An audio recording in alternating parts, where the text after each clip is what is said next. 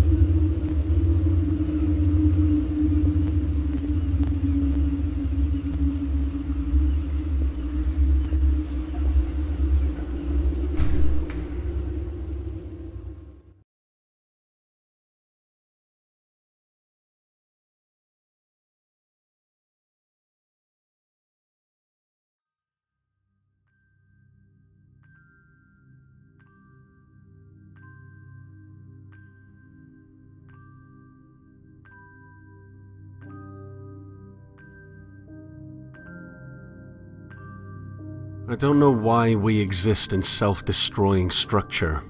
We all share a fondness for that which is correct, and we're all certain that we have it. But there must be a way for that loyalty to flourish without burning the last shreds of coexistence between our species. That is, a species that is primarily defined by its diversity. I don't know if I'm arrogant for assuming that my desire for progress is any indication of my task as a catalyst, but I tried to find Tarshish already. Only in my attempted escape did you find me, and I do not believe that you found me without reason.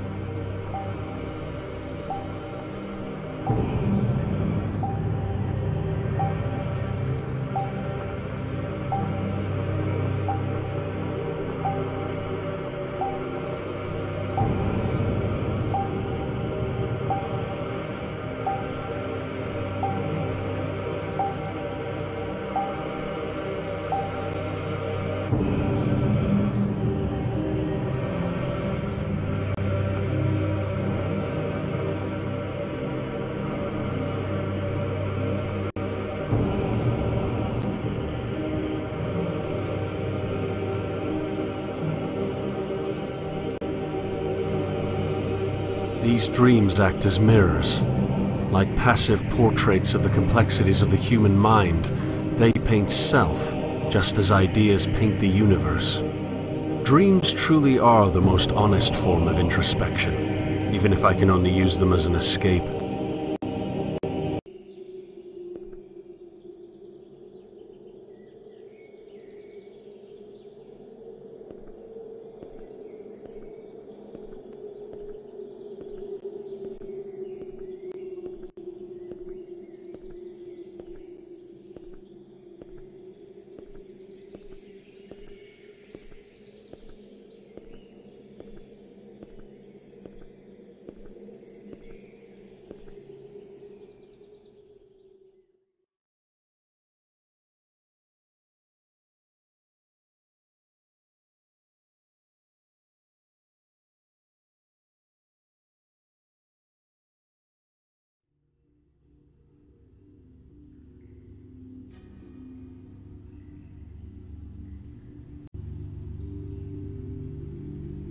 I actually knew the man who lived here. I believe his name was Solomon, though he insisted that the matter was irrelevant. During the few times we spoke, he seemed ungrateful to the point of mental masochism. He would consistently act as though you have somehow maliciously trapped him within your confines, to limit what can be done with the outside. I, of course, know you better. You and I have a special relationship.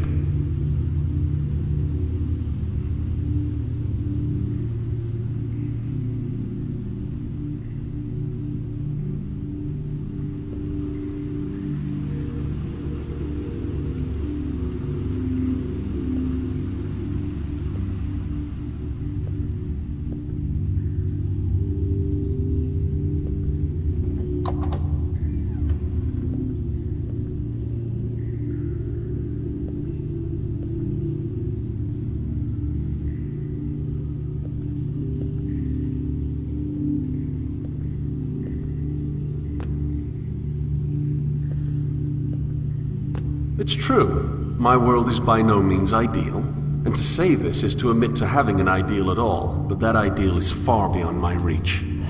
I dream of worlds where humanity ceases to fight over what they're certain of, but those worlds are not a reality. Truth must be compatible with itself,